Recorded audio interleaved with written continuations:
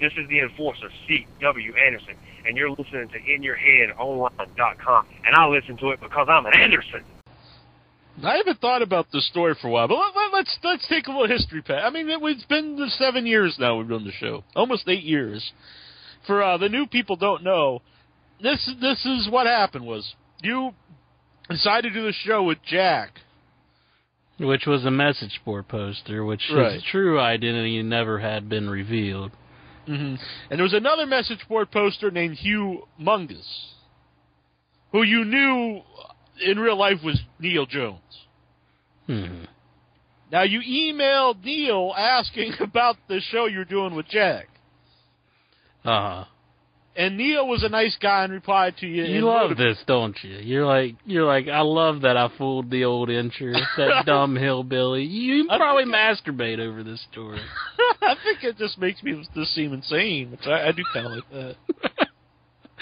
Well, I don't think you have to seem like it anymore. You probably are insane at this point. But yeah, you tricked me because you're this crazy guy you're basically a troll.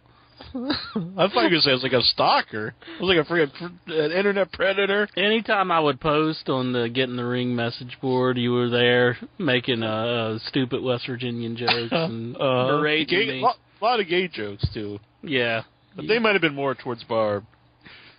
I think everybody knows you were you could do that. And I do believe in karma because I was a mean troll on the internet, and over the years I have got it back in spades. But anyways, so yeah, we started up the show under the pretense that I was doing the show with this guy named Jack. Jack off. And you said that you were, this was before your true identity was revealed by the Phantom. And you said that you were just friends with Neil E. Jones. And that, you're just close friends. And one day we were talking after the show, and you signed into MSN and it said, "Hello, Neil." I was like, Jesus Christ, this Jack guy's either like just a complete mooch off of this guy, knows his email address, or he is actually Neil. And it pained you whenever I finally figured it out, because I berated you to make you admit it. You're like, tell me, and I was like, no. You didn't want to admit it. No, I would be kind of cool to just keep it going forever. No, it's kind of sadistic, honestly. But you didn't want to admit it. You would not admit it. I like that you told me that you used to be a stand-up. Uh-huh. I think that's reasonable. I think everybody out there would think, you know what? This guy's a freaking comic genius. I bet he's a stand-up comedian. Yeah, but anyways, you finally broke down and admitted it. And then I had the idea that Phantom should come on the show and say that you're, Oh, that was you. You set that up. I didn't set it up, but I had the idea. I think you actually set it up. It was that is a great moment though on the show, I think, when he called in. And it was a great moment too when he found out and he talked about it on the show. And he's like, Jack and fucking off as a show. It was pretty funny.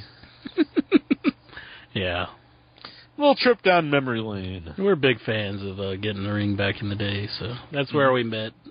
That's where we decided to start up the show, because they weren't doing a whole lot back then, so I guess we kind of decided to fill the void, Now just think about this. If you still thought I was two separate people, you would have two friends instead of one. I don't mean that you have no other friends besides. I mean there would be two extra friends instead of one. Yeah, but still, that's pretty sick, isn't it? And just Neil would never talk to you on the phone. I never speak to this Neil person, even though you're such close friends with him. I'd have to say he's like a mute or something. He can't talk. He had an accident. That's him signing into his email address. He just can't say anything. Oh, man. We'd be wondering, why does this guy ever go to the Fan Fest? He's such a big wrestling fan. All right. Well, that's enough from him. We'll do some more. If people are into that, we'll send us some messages on Facebook or something. We'll talk some more about old times if you're like that. But Hi, this is Babe the Farmer's Daughter, and you're listening to In Your Head